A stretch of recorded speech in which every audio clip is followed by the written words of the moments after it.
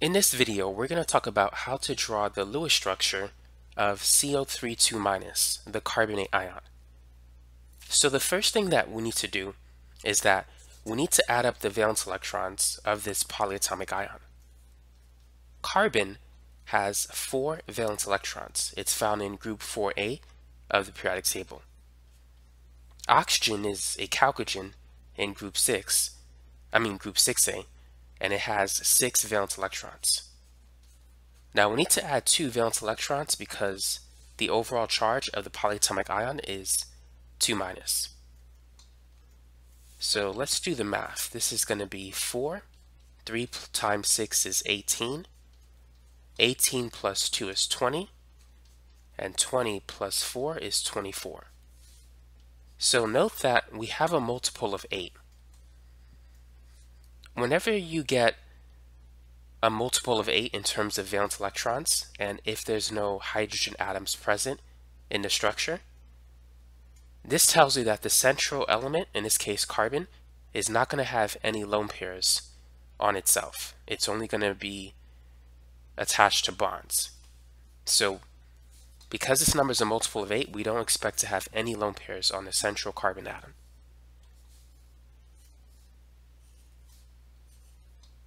Now carbon wants to have 8 electrons around it, and each bond represents 2 electrons. So in this example, carbon's going to have 4 bonds.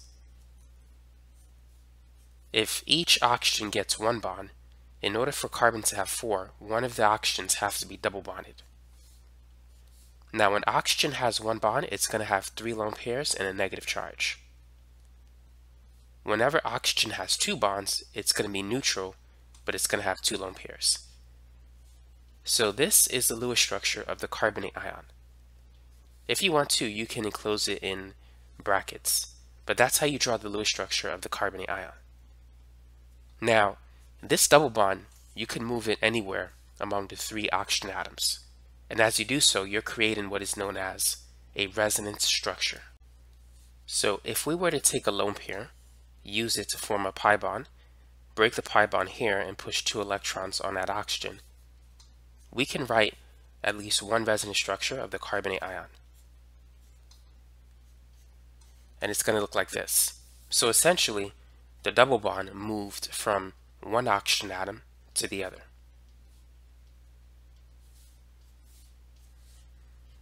And it turns out that these 2 structures are the same.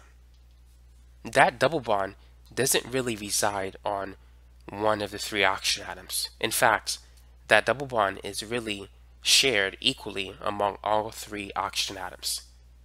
So the real structure of carbonate is really a blend of all 3 resonance forms, where the double bond is here, here, and here.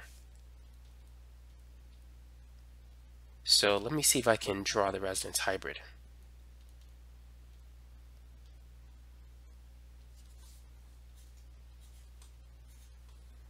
So that third double bond, we can represent it with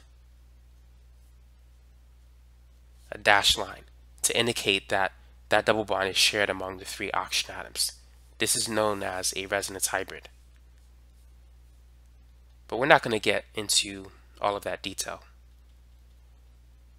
But this is the Lewis structure of the carbonate ion. Just know that the double bond is shared equally among the 3 oxygen atoms.